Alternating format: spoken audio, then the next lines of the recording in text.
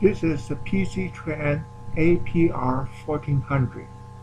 PCTRAN is a nuclear power plant simulator, and the APR1400 is the Korea-designed nuclear power plant of 1400 megawatt electric.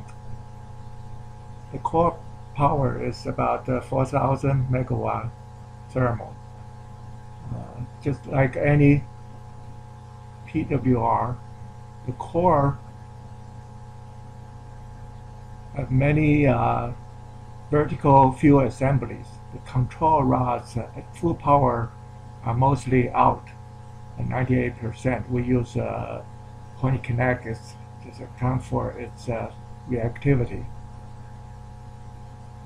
Hot water going out of the core in two hot legs to two separate steam generators and pumped back into the reactor lower planet in 4 separate loops. So this 2x4 design was originally Combustion Engineer System 80. Korea Hydro and Nuclear Power Company took it over and made considerable improvement and called it KSNP, Korea Standard Nuclear Plant, and later a smaller version is OPR, Optimum Pressurized Water Reactor 1000, and this APR 1400.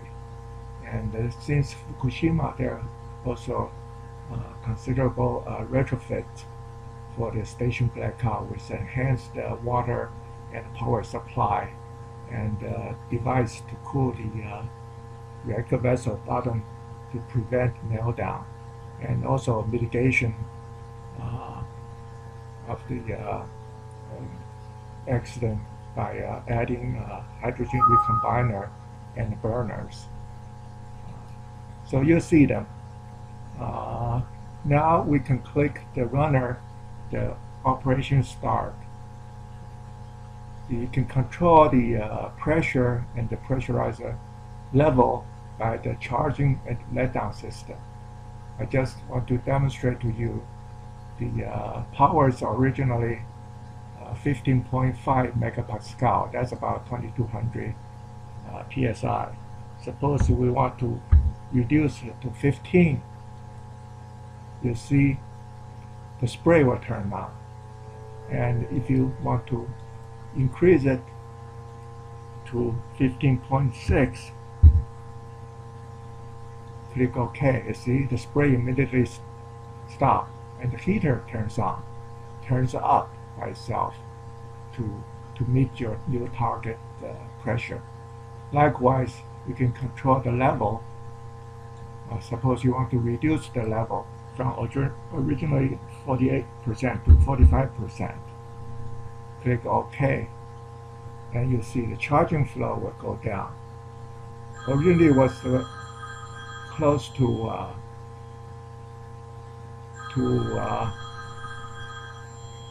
letdown. So now you see the letdown is greater than the charging, so the level go down. And that's you can also control the boron. You know, if we're adding boron, the power will go down slowly, and if you reduce the boron, you'll go up. That's the normal control.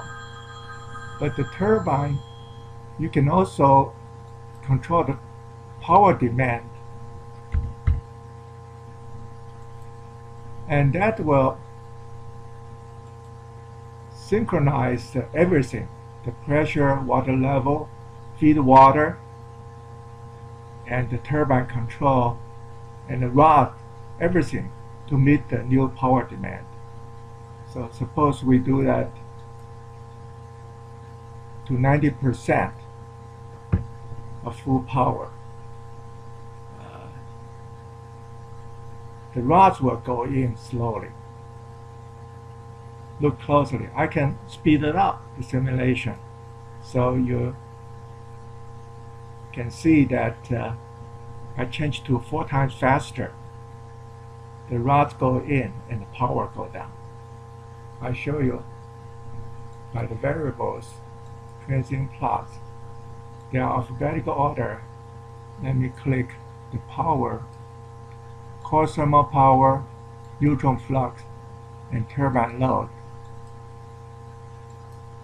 Put the range from 0 to 120% and span of time to 800 seconds. You see the power go down when we maneuver either the rods or the turbine control. This is just normal operation, and suppose we have an accident. I click the mode function. There are all kinds of accidents: loss of coolant, steam line break, loss of feed water, steam generator, tube rupture, turbine trip, anticipate transient without scran, all combination. So suppose we click the a large break of 500 centimeters square in the cold leg. Click OK and close the window and run it. You see this large pipe break. Immediately pressure go down and reactor shut down by the low pressure reactor protection system. And then let me slow down the simulation to 1. In the meantime, the high pressure injection, safety injection pumps, there are 4 pumps, 2 trains of them start, and pump the water from the refueling water storage tank into the cold leg. And also the containment spray, 2 pumps draw water from the same tank, goes through the heat exchanger and spray to the containment. So this reduces the containment pressure and also make up the coolant loss. We can see the containment condition. The spray, the coolant loss going back into the refueling water storage tank, and the spray will suppress the pressure. All the radioactivity of the fuel in the building, in the coolant, and the auxiliary building, the radiation monitor and radioactivity isotope concentration are tracked in all major compartments, and even the off-site, the site boundary or the low population zone. So this is an integrated simulation tool that has an analytical basis. So it's not just animation. Everything is very seriously calculated and presented by the instructor and the students interactively. And we have even previous installed several cases. See, this is a station blackout that you lose all the AC and DC power. What will happen in a couple of hours? And of course, that's a very severe case. You see, the core is already melted. And APR1400 has a unique design that to cool the bottom of the vessel by opening this valve, draw water to spray to the bottom to prevent it melts through. Should it not working, we can even see that vessel failed, number 16. That's previously stored case. You see, it melts through. But by opening this water to cool it, let me accelerate it to fast time.